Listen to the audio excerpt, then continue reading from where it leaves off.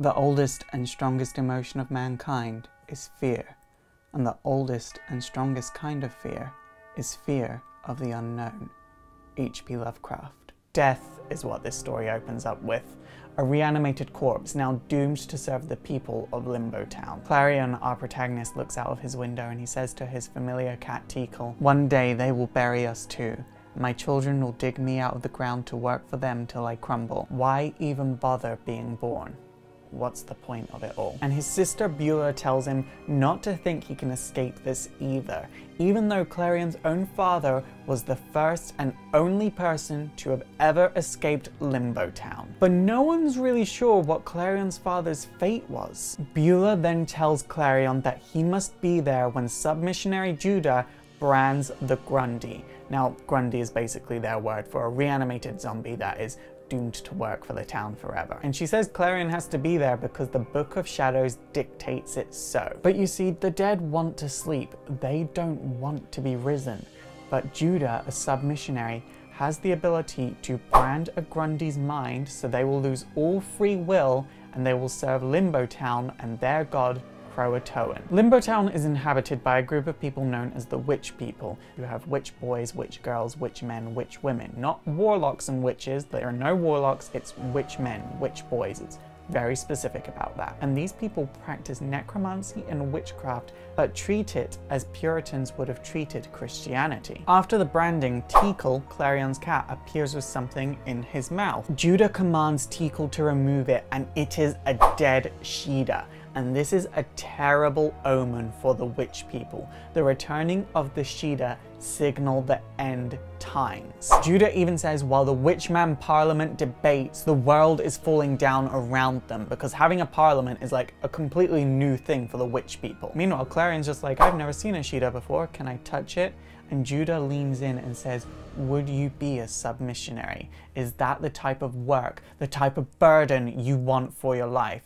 And Clarion's just like, well, I'm sure it's the kind of work I'd find really rewarding, like not really caring, like he's completely mocking Judah. Judah even acknowledges this and says, I do not like your mocking tone. You might be a magical genius, but you have a lot to learn in terms of the way of Croatoan and the Book of Shadows. Quick side note, if you don't know what the Sheeda are, please watch my Zatanna video. If you have seen that video and you still have no idea what the Sheeda are, please let me know in the comments down below and I might make a video dedicated to it. After all of this, Clarion's with his stepfather and the two of them are talking about how Clarion's father was a rebel. He defied the Book of Shadows and went past the Wicket Gate, which is what seals off Limbo Town from the rest of existence. This allowed him to escape the fate of being a Grundy when he dies, meaning when he dies he can rest. And Clarion's like, I just don't get this. We resurrect the dead because the Book of Shadows says so, but why do we have to do what the Book of Shadows says? And Clarion's stepfather is like, we do what the Book of Shadows says to preserve Croatoan, our god,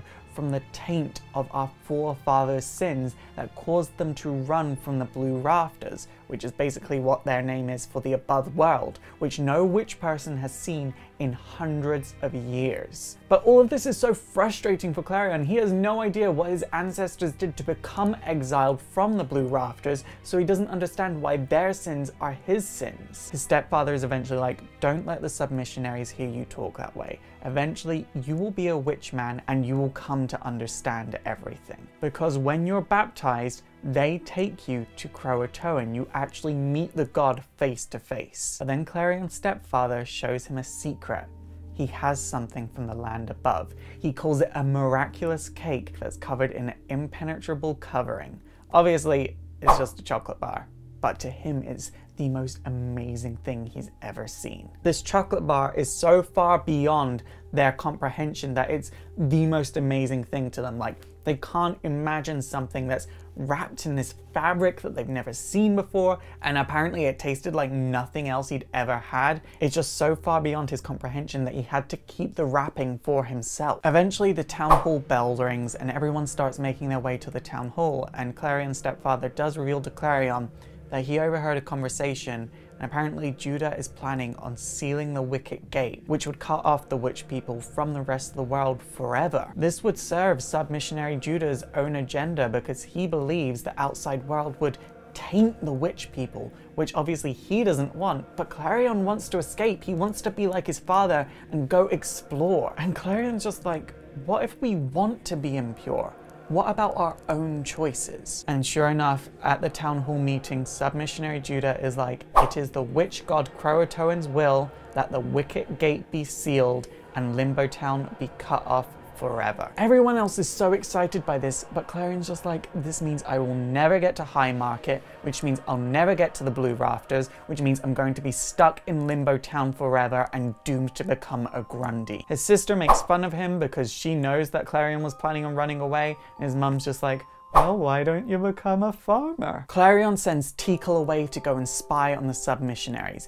Meanwhile, Klarion goes to see what his stepfather is up to. Apparently, all the witchmen are going past the wicket gate to see Croatoan one last time. Now, all the men going are part of the Witchman Parliament. Remember, Judah sees the Parliament as a threat to the well-being of the witch people, which means it wasn't much of a surprise to Klarion when he saw 3 submissionaries casting some kind of spell. They're saying Horigal hunt over and over and over again. Come, Horigal, come. And Klarion has a bad feeling about this, and he feels the need to go and warn all of the witchmen that have just left the wicket gate. Klarion runs as fast as his legs will take him, and when he comes to the wicket gate, he does hesitate, because by going past this gate, he is condemning every single thing he has ever been taught, everything he's ever learned from his mother, his father before he ran away, his stepfather, and his school. And he takes a breath and he bolts past it to go and warn everyone, just to find all of their dead bodies.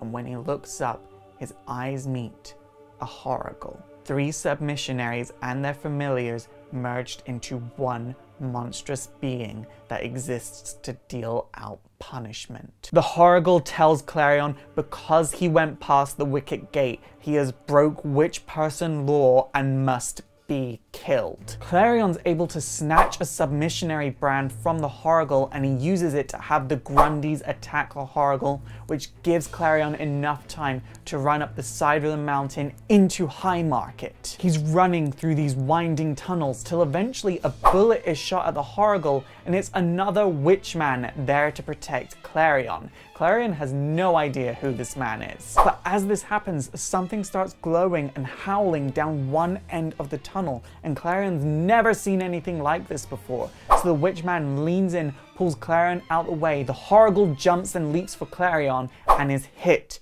by the oncoming train. And this is when the witchman introduces himself as Ebenezer Bad. Bad basically questions Klarion on where he's from in Limbo Town and why he left.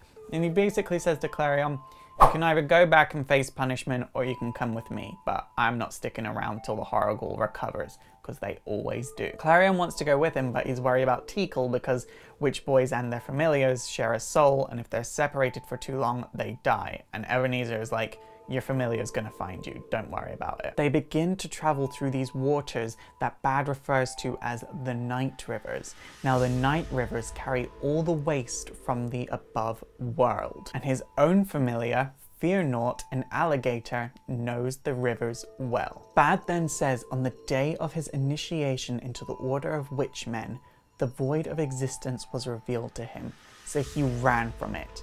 And Klarion asks to see Croatoan for himself so he can do the same. Bad keeps trying to get Klarion to understand how hard life is outside of Limbo Town, but Clarion's just so excited because for his entire life he was told that there was nothing but rocks outside of Limbo Town. But he's here and there are all these tunnels and there's a river and there's lights and there's so many different things. And then he turns to one side and he sees a bunch of children all lined up against a wall, and Bad explains that these children are no longer just one being. They have joined their minds and their essences together to become a Leviathan. This was obviously meant as a warning to Klarion. A Leviathan will kill anyone on sight. But Clarion's just like, oh my, a Leviathan made of children, what a world of mad wonders this is. As they near Croatoan, Clarion's like, have you ever seen my father on your travels? And Bad is just like, I don't know who your father is, sorry.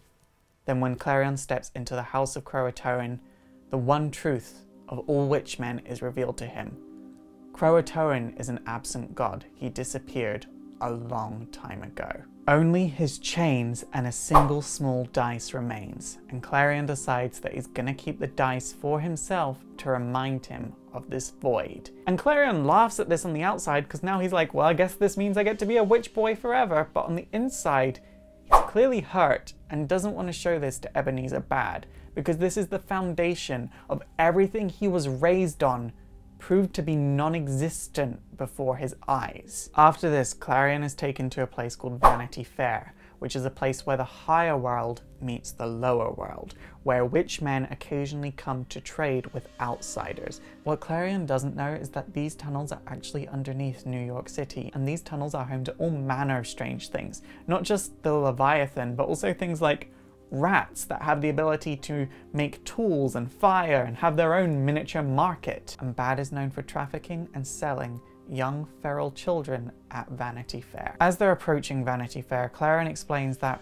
he doesn't feel down about his god not existing because it just means he now has the opportunity to make his own gods out of his own ideals and his own morals. And after Bad leaves him to make sure that it's safe, Klarion uses his powers to locate Tikal, and apparently Tikal has killed a rat king, and this has earned him favor with the Leviathan, and apparently the Leviathan wants revenge on someone known as the Hunter of Children, Ebenezer Bad. Meanwhile with Bad, it's revealed that he was indeed planning on trading Klarion over his own blood, because all witch people are related down the line, for a bag of porn and a bunch of alcohol. And Klarion just says to himself, now I know the meaning of betrayal. And Klarion uses his magic to summon the Leviathan and turn it into a feral attacking machine.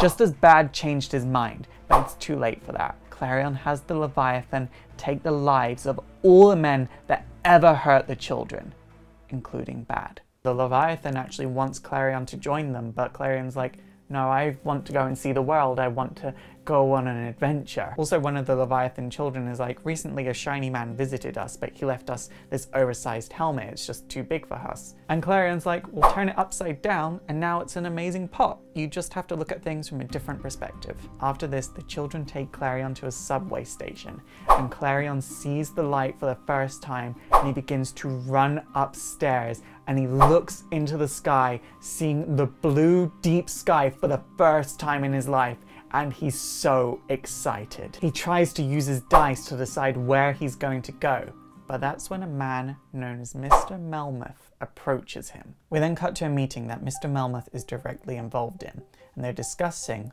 the missing Roanoke colony. You see, at some point around 1590, a colony of Puritans known as the Roanoke colony vanished. They only left one word carved into a tree behind as a clue as to where they went, and this word was Croatoan. But Melmoth has more information.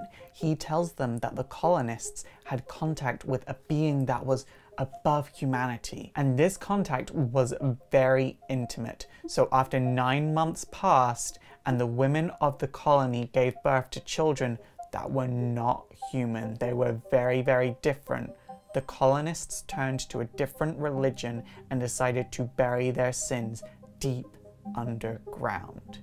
And that is how the witch people and Limbo Town was formed. Which brings us to Melmoth in the modern day. He says that he runs a hostel for children with unusual attributes where they are taught the skills they need to survive. So after Melmoth ran into Klarion, and Klarion was just fascinated by every tiny little thing. Apparently he watched a TV and he was so amazed by it, he just kept laughing until he threw up. And then Klarion revealed that he was from Limbo Town. Melmoth knew exactly what Klarion was, and Melmoth plans to use Klarion to take all of these men to Limbo Town so they can plunder it. And Melmoth promises that they will go in style. Following this, we see Klarion in a car speeding through the streets of New York, and Klarion is terrified. He had never seen a car before today. This is his first time in one, and he is so shocked at how fast they are going. When the car finally stops, Klarion gets out, he vomits, then asks if they can do it again. But they can't go right away because they have to break into a museum of Golden Age artifacts.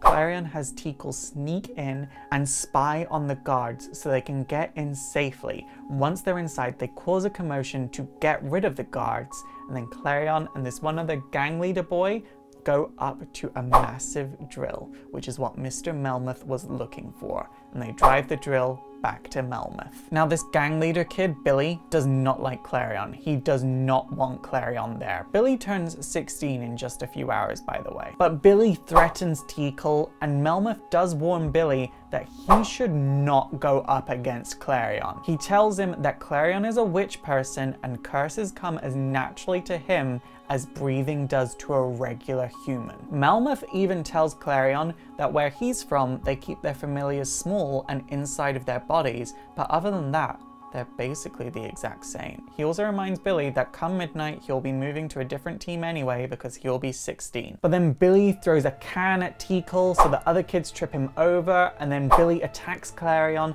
so Klarion threatens to show Billy the date and hour of his death.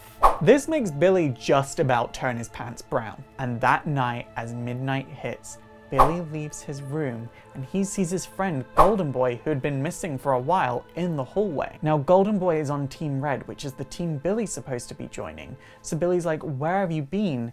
And Golden Boy reveals that Team Red is a hard labor gang. They take control of your body and mind and they put you in hard labor and you're conscious through all of it. And that's when Mr. Melmoth appears, opens up an Erdl gate, and the two of them are taken to the Red Place, where they will be cursed to do hard labor for the rest of their lives. What Mr. Melmoth doesn't know is Klarion saw all of this through Teakle's eyes. So Klarion leaves with the intention of continuing his travels. Teakle naturally goes with him and is like, "You need to go save Limbo Town." And Klarion is like, "He'll never find the town without me, and anyway, it's not my problem. The submissionaries will protect the town." And Teakle just stays in place, and Klarion tries walking off without Teakle, gets frustrated, turns right back around, and the two of them descend into the depths once more. But Klarion broke the law. He went past the wicket gate without permission.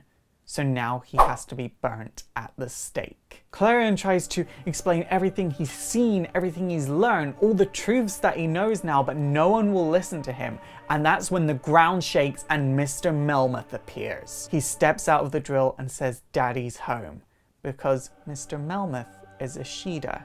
He is the being that was above humanity that the Roanoke colony came in contact with, meaning all witch people are descended from Mr. Melmoth. Beulah sets Klarion free and tells him to go and ring the Sabbat bell 9 times. Meanwhile, the witch people will try to fight back, but Melmoth has guns. Melmoth plans to turn Limbo Town into a breeding facility for part Judah, part human slaves. But Klarion rings the bells, and this summons the Grundys back to the town to defend the town from outsiders. Meanwhile, Submissionary Judah appears, clinging on to what remains of his life, and he tells Klarion that there are no more submissionaries. He is dying and the other two have already passed away. It was them that formed the Horigal. It was them that were hit by the train. He tells Klarion to take the submissionary rod, to take his familiar cat Teakle, and say, "Come Horigal, come.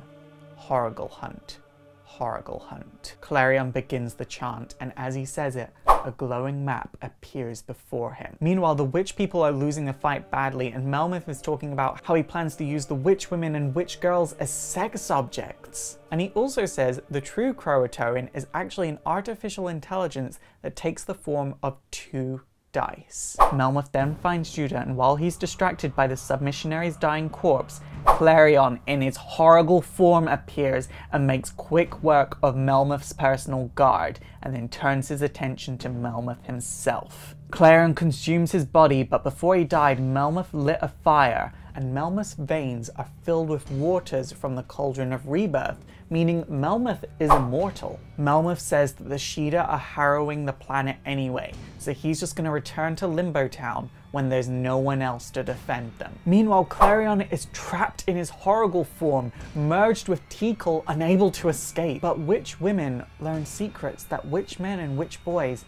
never learn, like how to heal the beast out of a witch boy. After things have settled down, Klarion says he'll send a monster made up of 250 children to defend the town, and that the town has to seal off the wicket gate so no one can ever enter the town, and it will be cut off from the rest of reality forever. His mother wants Klarion to stay and become the new submissionary because it's a secure job for life, but Klarion says not my life.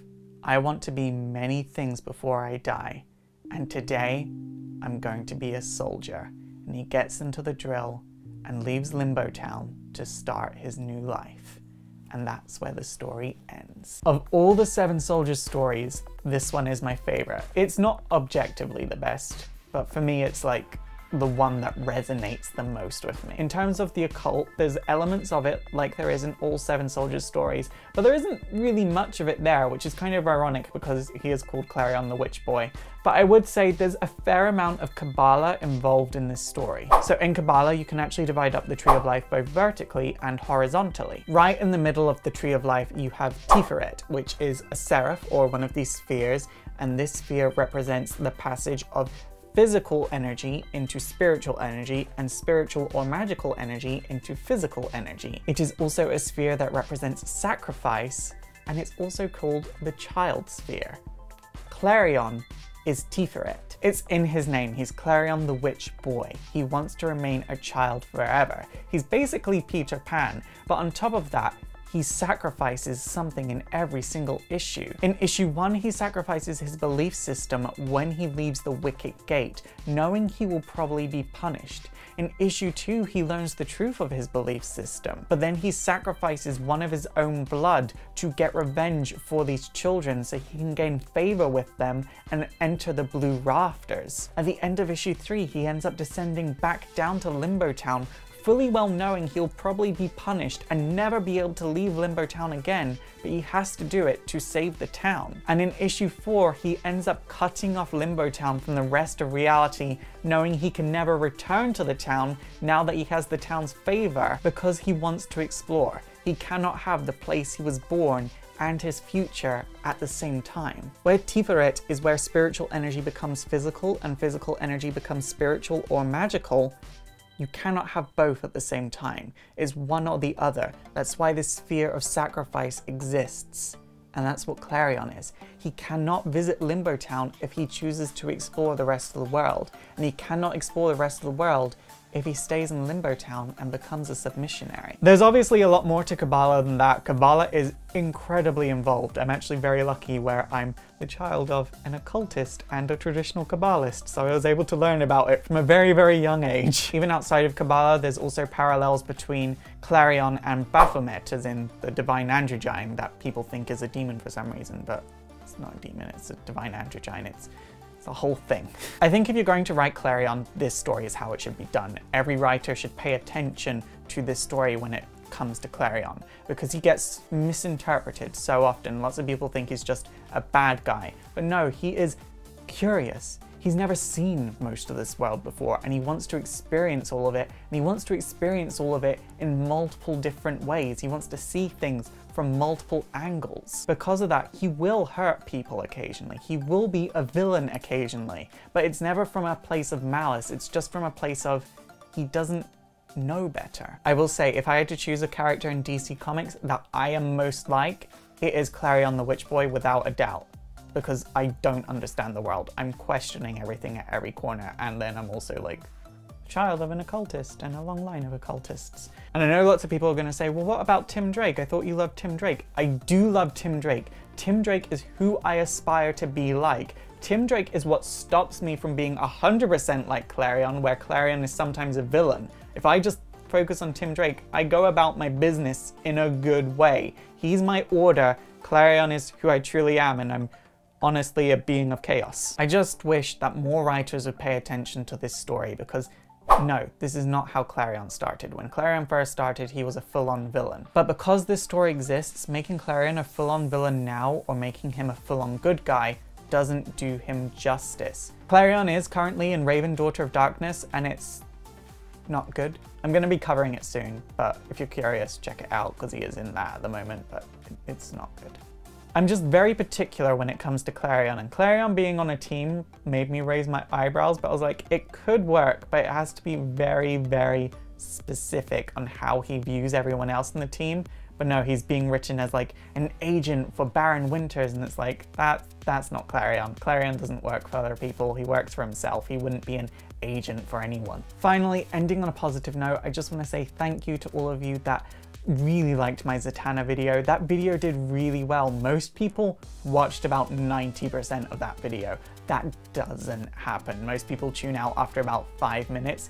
Everyone stayed around for near enough the entire video, which I'm so happy about, so thank you. I will be covering the rest of the Seven Soldiers series, but I'll only be doing 1 or 2 a month, depending on the month. But seriously, thank you so much. I've wanted to take my channel in this direction for such a long time, where I cover the more obscure stories, and I've just been slightly too scared to, because I've always been like, no, I'm the Teen Titans guy. People want to see me talk about the Teen Titans. Totally ignoring that when I first started this channel, and when I had my first sort of hit of success on this channel, it wasn't actually from the Teen Titans, which I still love and I'm still going to be talking about, by the way, but it was from obscure characters, and that's where my passion is. I love talking about obscure things, and I really can't wait to sort of explore this chapter with all of you, so thank you so much. It's super effective! Okay guys, that is it for today. So what do you think of Klarion, and which character in DC are you the most like?